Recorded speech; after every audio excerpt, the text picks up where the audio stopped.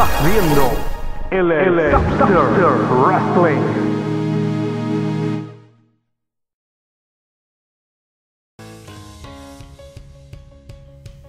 Cuando empecé este canal hace 2 años lo hice con un claro objetivo: narrar la historia de Johnny Gargano y Tommaso Ciampa y darle la importancia que creo que merece. Desde 2015 hemos visto a estos dos competidores evolucionar, con cada lucha, cada segmento y cada programa de NXT. Cada detalle que pusieron en la construcción de su larga crónica habla mucho de la ética de trabajo de estos dos hombres, de que esta historia fue más que solo una colección de luchas. Necesitaba dejar testimonio de cómo esta rivalidad revitalizó mi amor por la lucha libre. Hoy, por fin, llegamos aquí. 16 videos, 1 año y medio de trabajo colectivo y el apoyo de todos ustedes. Todo para este momento. Damas y caballeros, bienvenidos a la parte final de la historia de DIY.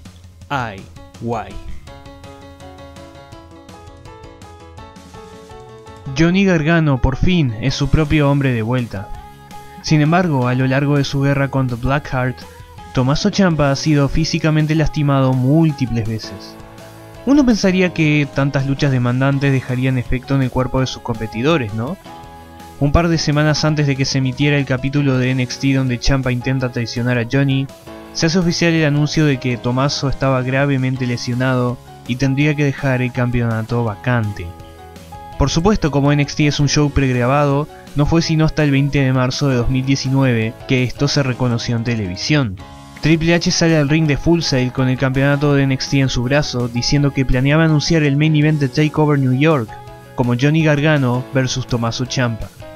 Lamentablemente, la realidad interfiere, dictando que Tommaso debe hacerse una cirugía en el cuello y quedar en rehabilitación por un tiempo. Sin embargo, el sueño continúa en pie para Johnny Gargano, y esta situación, por más horrible que sea en la realidad, ofrece una nueva perspectiva para esta historia, una que, para sus personajes, considero muy adecuada.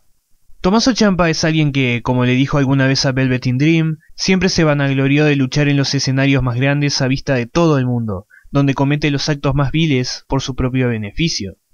Bajo esta situación, Tommaso ha recibido el peor castigo posible del destino, más grande y frustrante que cualquier derrota. La posibilidad de competir y ser visto en el escenario más grande de todos como el campeón reinante de NXT se le fue arrebatada, y no puede hacer nada al respecto. Ciampa ha pagado su ruin traición con lo que él más quería en el mundo: ser reconocido. Johnny Gargano, por su parte, siempre tuvo problemas con el pasado.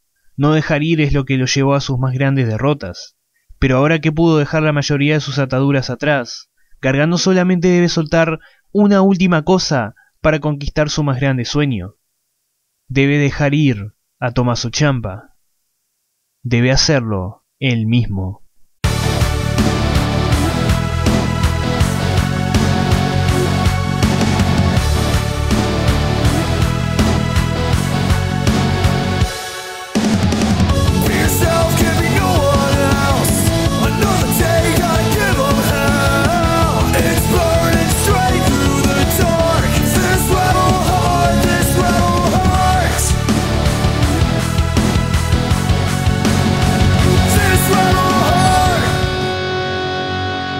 Parte final. Corazón rebelde. Triple H dice que para definir al rival de Johnny Gargano en TakeOver por el campeonato vacante de NXT, pactará una lucha entre 5 de los integrantes más destacados del plantel. Ricochet, Aleister Black, Adam Cole, Matt Riddle y Velvet Dream compitieron para una oportunidad de oro. Una lucha que, a pesar de su improvisación, no salió nada mal. De hecho, fue excelente. En solo 14 minutos estos 5 dieron una lucha infartante, donde cada integrante tenía su rol, el cual cumplieron constantemente. Aleister Black con sus ataques rápidos como si fuese un misil, Velvet Dream, el showman eterno Ricochet con su agilidad impredecible, Matt Riddle actuando como un total powerhouse con suplexes, body slams y sumisiones inescapables, y por último, el oportunista más grande de esta batalla, Adam Cole, quien solo aparecía cuando el momento era justo y se desvanecía cuando la situación se complicaba. Adam campeó en este encuentro como si fuese una partida de Counter-Strike 1.6, y eso le dio el beneficio más grande. Cuando parecía que Ricochet tenía el combate ganado, Adam Cole salta con un último disparo a la cabeza y se roba la victoria. La suerte de Undisputed Era puede estar cambiando para bien, ya que ahora es oficial. Johnny Gargano se enfrentará a Adam Cole por el campeonato de NXT en TakeOver New York, en un combate 2 de 3 caídas para tener a un ganador indisputado. Estos dos tienen una historia discreta pero larga. Ya hablamos de las contadas interacciones que tuvieron en sus carreras en NXT, pero tampoco eran extraños en las independientes. Y casi una década antes, Cole y Gargano se enfrentaban casualmente en uno de los primeros eventos de Evolve. Si tenemos que señalar las dos fuerzas que definieron esta etapa de NXT, definitivamente han sido DIY y Undisputed Era. Así que es poético que Gargano y Cole se enfrenten en este takeover para definir no solo el 15º campeón de NXT, sino a su primer campeón, triple corona. Se siente como un ciclo que está a punto de completarse.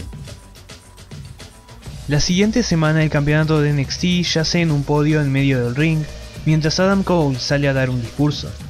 Me encanta que no hayan retirado las placas laterales de Ciampa todavía, como si su presencia siguiera tomando posesión de ese lugar, como si estuviera fijamente vigilando todo. Cole promete una victoria en TakeOver e invita a Gargano a confrontarlo. Posteriormente sale el mismo Johnny, quien tiene un nuevo video de entrada. A simple vista parece el antiguo, pero no lo es. De hecho, es una versión del antiguo, pero con errores gráficos y turbulencias heredadas de su video de entrada anterior. Como simbolizando que a pesar de todo, Gargano nunca podrá reparar las heridas que Ciampa le hizo, la corrupción que lo dominó por meses. Sin embargo, ahora puede finalmente mirar hacia adelante y salir de la oscuridad en la que se encontraba. Pero estoy divagando. Gargano sale con su clásica camiseta roja que no veíamos al descubierto desde hace un buen tiempo, Johnny Wrestling is back, y el público lo adora. Pero que no haya malentendidos, el rastrero Adam Cole sigue siendo muy popular con los fans, haciendo que el público se divida totalmente. Los fans pasan 1 minuto y 20 segundos completos cantando por ambos luchadores, hasta que Adam los silencia diciéndoles que no necesita el apoyo de los fans para ganar el campeonato de NXT. Gargano a su vez dice que ama los cánticos dedicados a él y pasa a preguntarle a Adam cuáles son las múltiples razones por las que cree que va a ganar el campeonato, algo que Adam prefiere no responder.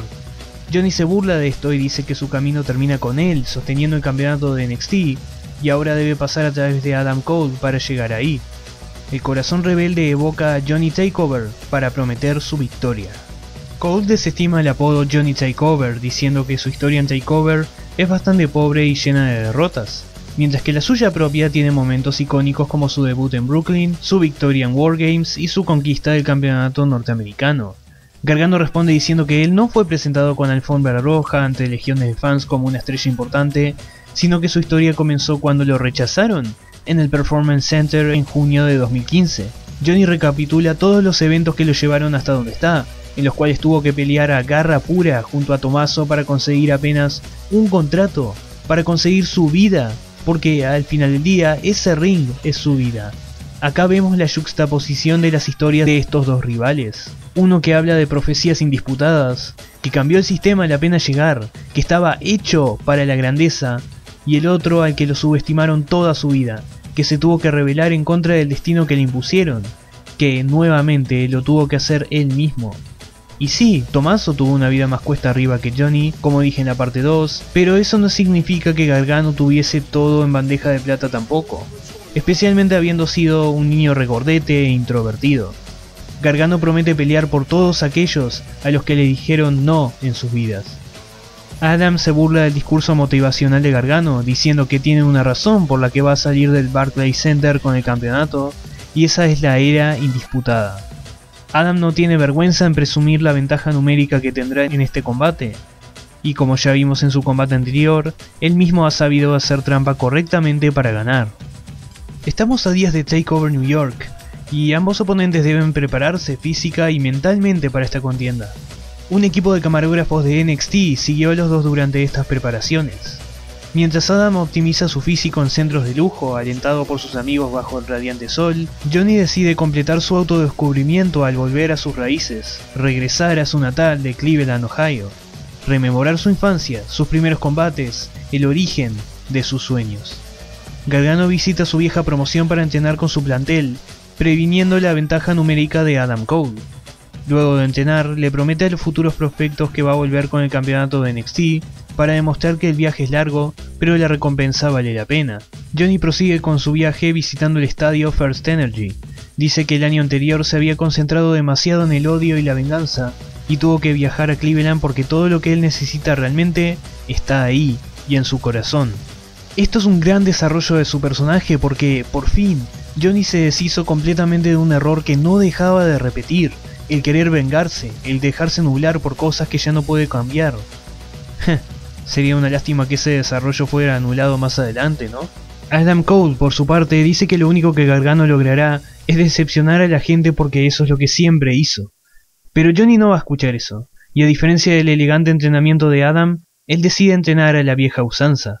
Este pequeño documental cierra con Gargano diciendo que esta es una chance de vivir su sueño, y que los 15 años de trabajo que ha hecho en la lucha libre no han sido en vano. Gargano declara que Adam Cole puede tener hambre de gloria, pero Johnny está desnutrido, y hará lo que sea necesario para irse de Brooklyn con el campeonato. Mientras tanto, Tommaso Ciampa volvió a casa con su familia. El apoyo de su esposa Jessie y su hija Willow lo motivan para recuperarse lo antes posible, quizá con una nueva perspectiva en su vida. Antes del gran evento, Tommaso se pronuncia en Twitter deseándole suerte a Gargano porque este es su momento. Llegó la hora de NXT TakeOver New York. Una de las canciones oficiales del evento es Are You Ready de Disturbed, cuya letra es una carta directa a Johnny Gargano. Tenemos versos que dicen: quítate esos grilletes mentales y tíralos, échalos de tu mente, no dejes que su visión te nuble el juicio. O el clarísimo estribillo de la canción diciendo: ellos no están listos para cuando seas fuerte, no están listos para cuando pruebes que están equivocados, no están listos para cuando te transformes en alguien que no puede ser victimizado. ¿Estará Adam Cole listo para el renacido Johnny Gargano? El Barclays Center, el mismo lugar donde Johnny perdió cada año desde 2016, ahora se prepara para recibir el endgame de esta historia. ¿Y qué atuendo más apropiado para Johnny en esta ocasión que el mismísimo Iron Man? Pero este vestuario es más que una referencia al final de una era en el MCU. Es, de hecho, múltiples referencias a la vez. En el dorso de la chaqueta vemos el logo de Candice LeRae, la mujer que ha respaldado a Gargano a lo largo de toda esta historia. Las ilustraciones urbanas que representan la ciudad de Cleveland, las cuales nunca faltaron en estos trajes. Y, más importantemente, ciertos fragmentos de tela que hacen referencia al atuendo que usó Shawn Michaels, el héroe de la infancia de Johnny, cuando ganó por primera vez el campeonato de la Federación Mundial de Lucha en, precisamente, un Iron Man match. Este es el momento Boyhood Dream de Gargano, y los fans lo respaldan llenando nuevamente las gradas con su símbolo. Sin embargo, esta es una batalla cuesta arriba. Como dije antes, Adam Cole es popular, tan popular que de hecho mucha gente termina abucheando a Gargano cuando lo introducen. Verdaderamente, Johnny es el underdog de esta situación en todos los sentidos, y tendrá que batallar para recuperar el cariño de un enormemente dividido grupo de fans. El combate comienza y a ambos luchadores les cuesta encontrar una ventaja sobre el otro. De hecho, Gargano está tan desesperado que intenta conectar el Gargano Escape desde ya, pero claramente Cole lo esquiva. La primera caída es extremadamente codiciada y lo vemos reflejado en el hecho de que ambos sacan lo más contundente de su arsenal. Un Slingshot Spear, un DDT desde la tercera cuerda, un Backstabber, una guerra de packages, un montón de secuencias que, bueno, no salieron muy fluidas, pero es lo que es. No fue sino hasta que Adam Cole encontró el camino para un Last Shot, luego de un intento fallido, que logra ganar la primera ronda. Cole está tan emocionado por esto que lo intenta nuevamente 2 minutos después, pero esta vez Gargano logra salir de la cuenta, rehusándose a perder todo el combate tan fácilmente. Adam Cole sube el nivel de riesgo e intenta hacer un Panama Sunrise, pero Johnny se aferra a toda posibilidad de detenerlo, y esto lo lleva a hacer la infame movida con la que fue traicionado por Tommaso 2 años antes. Johnny logra tener la situación bajo control como para ganar esta ronda por conteo, ya que Cole descansa fuera del ring, pero su nobleza no le permite tomar esa ventaja, y es esa nobleza la que Adam aprovecha para atacar y hacer sangrar la frente de su rival. Cole se prepara para otro Last Shot, pero mientras se baja la rodillera, Gargano toma su brazo para el Gargano Escape, el cual Adam resiste, causando que Johnny cambie su plan y aplique el Fujiwara Armbar con puente que solía hacer Tommaso. Más específicamente, el movimiento con el que Tommaso ganó los campeonatos en pareja de NXT en DIY. Esto no es suficiente y cuando Cole intenta reversarlo, Gargano encuentra la manera de hacer el Gargano Escape correctamente. Adam decide tapear al instante cuando no ve una salida fácil. Considero esto una arriesgada pero apropiada estrategia porque Cole no pierde nada en esta ronda aún. Esto nos lleva a la tercera ronda, a la que Mauro Ranallo se refiere como Sudden Death Overtime, una referencia al tiempo extra que se dio a Shawn Michaels y Bret Hart en su lucha en WrestleMania 12. Ambos competidores yacen en el ring, lentamente preparándose para la ronda final. La profecía indisputada de Adam Cole contra el sueño de la infancia de Johnny Gargano. Una vez que recuperaron suficiente estamina, los dos cargan contra el otro con sus mejores movidas. Johnny intenta hacer su mitad del Meeting in the Middle, solo para ser burlado y eventualmente neutralizado por el Ushigarashi, del cual logra apenas sobrevivir. Adam va más allá e intenta 2 veces hacer el Panama Sunrise, pero Gargano interviene en los 2 intentos con éxito. Patadas, suplex alemanes, facebombs, nada sirve para acabar con cualquiera de los dos. Adam es muy estratega, Johnny demasiado resiliente, y esto refleja el entrenamiento que ambos hicieron para este combate. Adam cuidó cada detalle del equipamiento con el que entrenó, mientras que la preparación de Gargano fue más rústica y dura. Mauro Ranallo dice que para que un competidor gane esto, tiene que ir más profundo de lo normal, tener más voluntad que habilidad. Entonces Adam Cole pasa a jugar juegos mentales con Johnny, insultándolo y yendo hacia afuera para aplicarle un fairy tale ending sobre la mesa, como haría Tommaso Ciampa en el pasado. ¿Se acabó el cuento de hadas para Johnny nuevamente? Gargano yace en el piso mientras Adam volvió al ring. La cuenta del referee sube y todo indica que Adam usó la estrategia correcta. El referee cuenta a 9 y Gargano apenas se está arrastrando. Y acá ocurre algo mágico.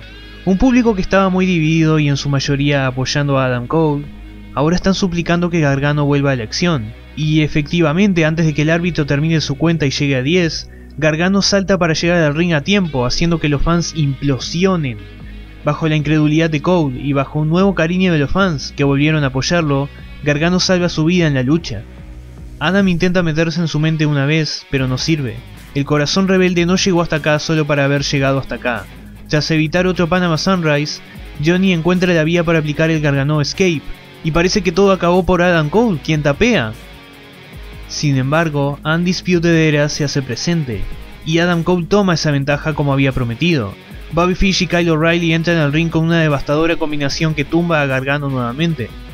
Adam Cole intenta el pin, y Johnny Gargano se escapa. Johnny no puede perder más tiempo, pero debe deshacerse de Indisputada Era. Tras compartir un microsegundo con los fans y nutrirse de esa energía, vuelve al ring solo para ser recibido con un combo de Last Shot.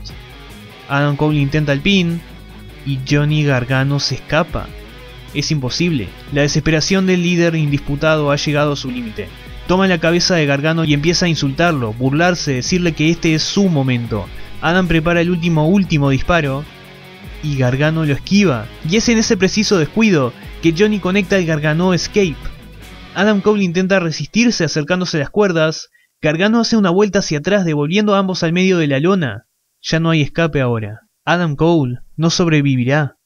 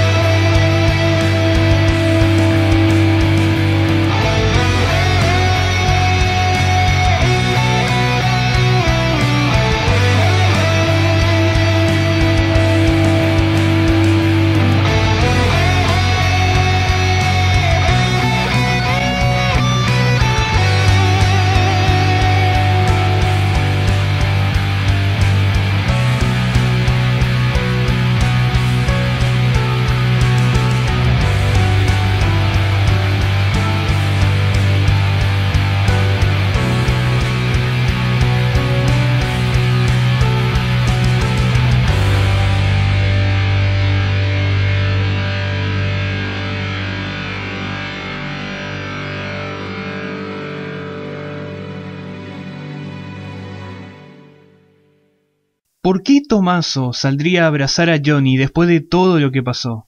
Bueno, a veces el perdón puede ser la mejor opción. A veces dejar el pasado atrás ayuda más. A mucha gente le hizo ruido este combate, y este final. Pero tenemos que verlo bajo el contexto de la situación. Johnny Gargano atravesó su infierno personal para llegar hasta acá. El corazón rebelde se opuso a un destino impuesto por otra persona, y esta era la noche en la que tenía que ganar. Esta era la noche en la que tenía que cosechar el fruto de todo su esfuerzo, todo su desarrollo a través de los años. Gargano tenía que demostrar que ya no iba a dispararse en el pie por estupideces. Si Adam Cole ganaba el campeonato en este evento, todo el arco de Johnny se iba a la basura irremediablemente. Considero la cantidad de kickouts y falsos finales como la máxima representación de todo ese camino que fue transitado en los anteriores 15 años de carrera que tuvo. Y sí, no es el final que esperábamos con la lesión de Tommaso, pero no por eso deja de ser especial. Todo ocurre por una razón, y este momento permanecerá como uno totalmente icónico en la historia de NXT, ¿verdad? La lucha libre tiene esta regla que es un arma de doble filo. Nunca termina. Las historias siguen, los personajes también, y eso es muy divertido, pero también abre la puerta a muchos riesgos. ¿Qué pasa luego de este momento? ¿Cómo continúas luego de haber cerrado una etapa? Johnny Gargano continuó su rivalidad con Adam Cole, una rivalidad que se trató más de cómo la era indisputada tenía sus problemas y tensiones internas que de una rivalidad por el campeonato. Gargano solo tuvo un combate televisado contra Roderick Strong en el camino al siguiente takeover, y para dicho evento Gargano defendería por primera vez el campeonato solamente para perderlo ante Adam Cole, terminando su reinado en 57 días de poca presencia. Johnny y Adam se enfrentarían otra vez más en el siguiente takeover en Toronto, y Cole retuvo el campeonato. Y en esos dos otros encuentros de Adam Cole vs Johnny Gargano es donde veo que NXT intentó replicar el compromiso emocional que tuvo su primera lucha, u otras batallas de Gargano en el pasado. Sin embargo, no lograron hacer eso.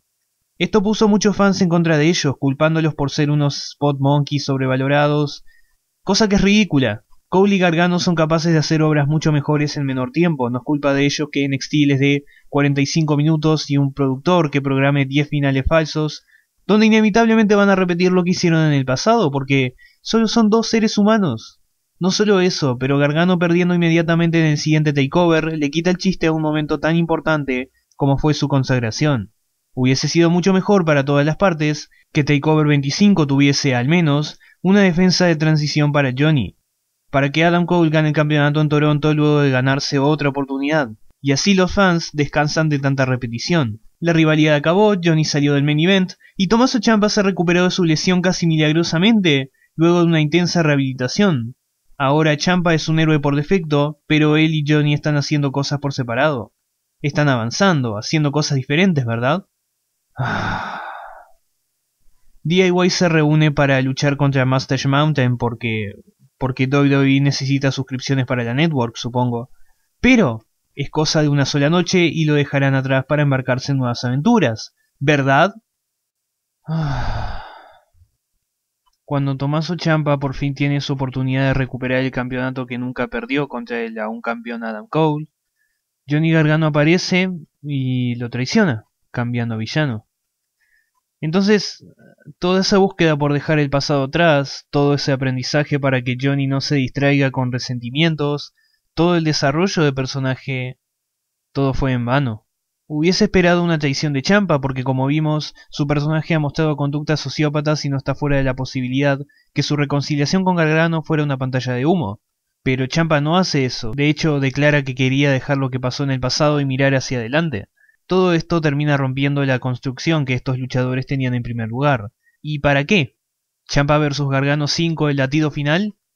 Esta era la oportunidad perfecta para que ambos trabajaran con otros luchadores, tuviesen nuevas historias, siguieran en esa evolución. Si querías hacer a Johnny un villano, habían múltiples otras maneras de hacerlo. No tengo problema con que Gargano cambie su alineación mientras no metieran a Tommaso en medio de todo. Pero bueno, al menos Candice LeRae está haciendo su propio camino alejada de ambos, ¿verdad? Al final del combate entre Gargano y Ciampa en un recinto vacío, Candice LeRae aparece para simular que traiciona a Gargano, solo para traicionar a Ciampa haciendo que Johnny gane el combate y cambiando a villana en el proceso. Podrías cambiarle el nombre a esposa de Johnny y no habría diferencia. En la superficie todos estos giros de trama son inesperados y parecen emocionantes, pero para mí son momentos vacíos, sin una fracción de la sustancia que había en la historia original. Voy a ser honesto, detesté este último capítulo de la historia, ni siquiera vi la lucha completa. Y no odio a Johnny, Tommaso o Candice por esto, son geniales, siguen siendo mis luchadores favoritos y eso no va a cambiar. Pero siento que este es un problema con NXT en general últimamente. Poco a poco NXT está siendo menos orgánico que antes, está perdiendo su alma. Este final, para mí, es mucho más poderoso que este final.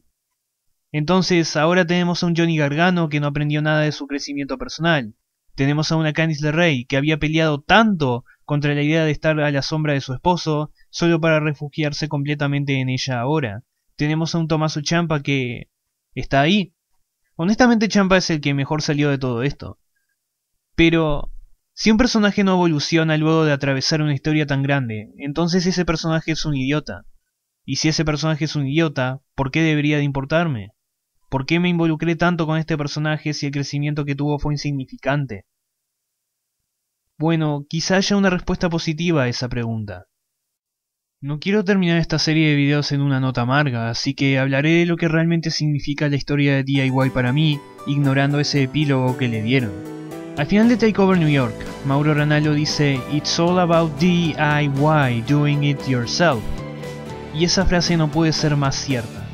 Gargano y Ciampa hicieron su primera aparición en septiembre de 2015. En ese momento yo estaba en quinto año de secundaria. Esto era yo. Semana tras semana, mes tras mes, vi evolucionar a estos dos individuos, no solo como personajes, sino como luchadores. Gargano y Ciampa no eran unos novatos underdogs porque la historia lo demandó, sino que realmente pelearon con toda su voluntad para quedarse en NXT y ser relevantes ahí. Y presenciar eso es el regalo más hermoso que la lucha libre nos puede hacer. Es aquello que ningún otro medio de entretenimiento nos va a dar. Conforme pasaba el tiempo, festejamos el ascenso de DIY y sufrimos con sus derrotas ante AOP, con la traición de Ciampa. Estábamos expectantes a ver si Johnny podía ganar el oro contra Andrade, si Johnny podía recuperar su contrato en New Orleans.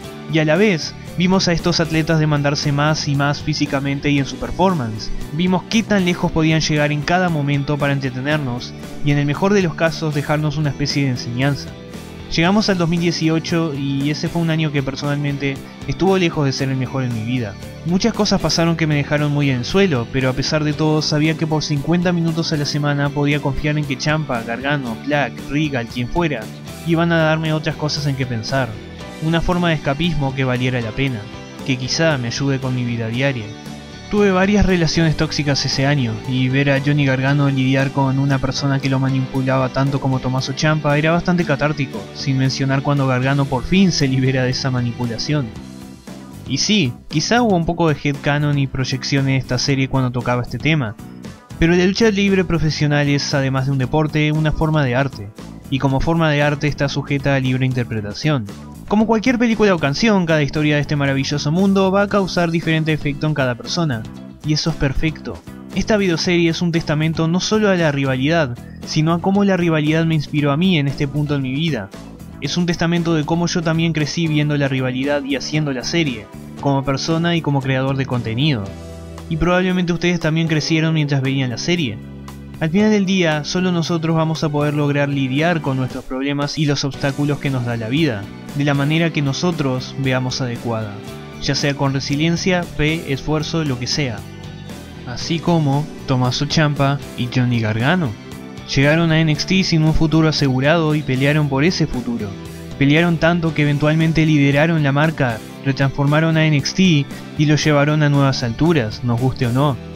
La historia de DIY es una historia dual, de cómo dos personajes tomaron distintos caminos para llegar a lo que ellos consideran la cima máxima, y de cómo dos luchadores se unen para llegar a esa cima en la vida real.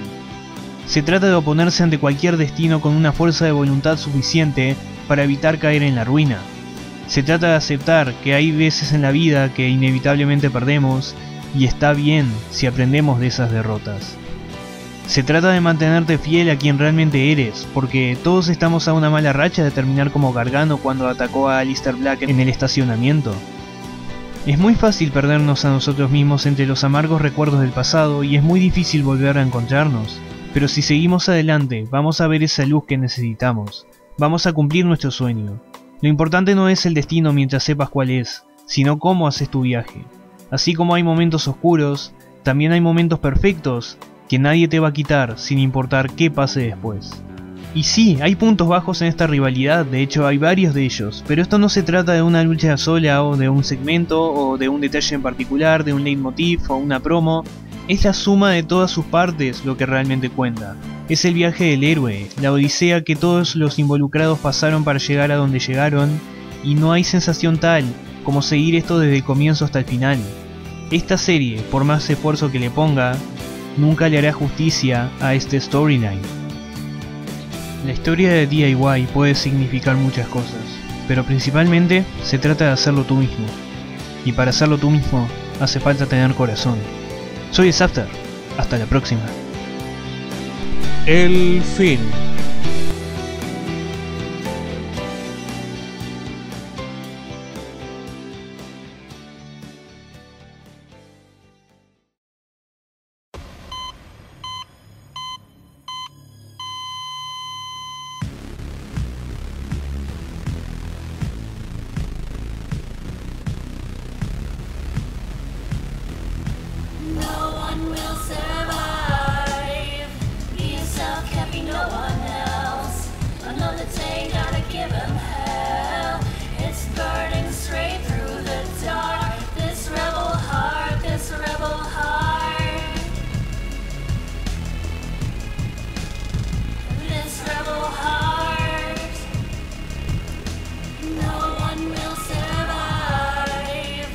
Con distinto croma, un psicópata, un niño querido, contrapartes de una historia, talento y carisma de sobra, distintas mentes pero mismo objetivo, la gloria. Pese a roces y caídas se levantaban, uno era la muleta del otro cuando la derrota tocaba. Si uno perdía, los dos se levantaban sin reproches, y un día la victoria los abrazó en Toronto acobijados por la noche.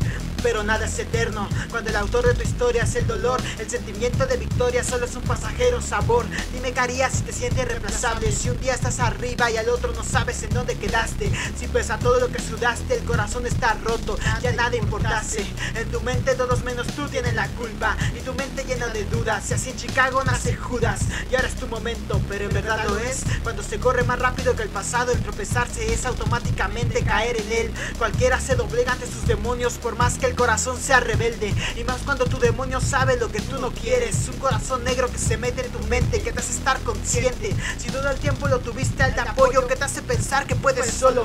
Que aparece la luz de tu destino, iluminando tu camino, la fuerza que te da es suficiente para sanarte a ti mismo. Probar tanto tiempo el fango, batallar con tus demonios, permanecer abajo, generándote confusión y odio. Lo que no te mata te hace más fuerte, y lo que no te daña te hace resistente. Te hace el corazón y el alma, y la victoria es lo siguiente. Pero tropiezas, el pasado te ha alcanzado, te ha costado todo lo que habías luchado. Pero puedes herir a un hombre, pero no a lo que representa. La venganza se sirve de cena en Nueva Orleans. ¿Qué haces cuando el demonio de tu pasado te alcanza? Le rompes a ese hijo de perro una muleta en la espalda.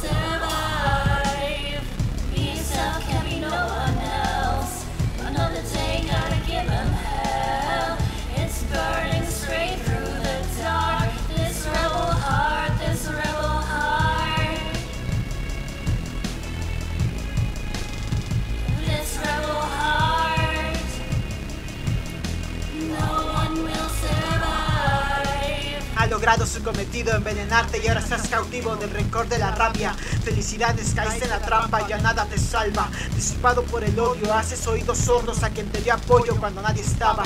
El destino de manera irónica te pone la mierda en bandeja de plata. Volvemos a Chicago y esta vez Judas gana. Te ha transformado a su imagen y semejanza. Ahora eres igual a él, y él ya consiguió lo que tú no pudiste. Ahora eres igual a él y por el odio te consumiste. Eres la violencia, la enfermedad que no acepta silencio y menos piedad. Pero toda esa contaminación no te deja ver. Dime quién fue el último hombre en pie. En Brooklyn desapareció uno, y tú sabes quién fue. El fracaso te inundó, tu corazón está corrupto. Ya no eres más que la sombra de tu demonio, no tienes identidad ni objetivo obvio. Solo vagas con una falsa realidad, te creaste tu propia tierra, pero solo eres víctima de los juegos de la guerra. El héroe ya no eres tú. Te absolvieron de tus pecados pero sigues sin luz. Es el día de la ira y nadie sobrevive. No solo llegaste a la cima sino que ahora ahí vives. Los juegos de la guerra para ti no calan. Tú eres el mejor jugando con la mente. Arriba de ti no hay nada. Eres la víbora que incitó al pecado y has consumido en la oscuridad al niño mimado. Y solo siguiendo tus pasos logró su momento de gloria. Como un fénix renació de las cenizas de tu historia. Pero el estar atado a tu memoria solo hace que sea efímera su victoria. Tu más fiel amigo es tu peor enemigo, condenado a estar uno con otro, alianza u odio, unidos por lo más turbio, por la amistad y la traición. Un corazón rebelde negro no se puede saber. ¿En verdad te libraste de él? No puede existir Caín sin Abel. Can't break what I've been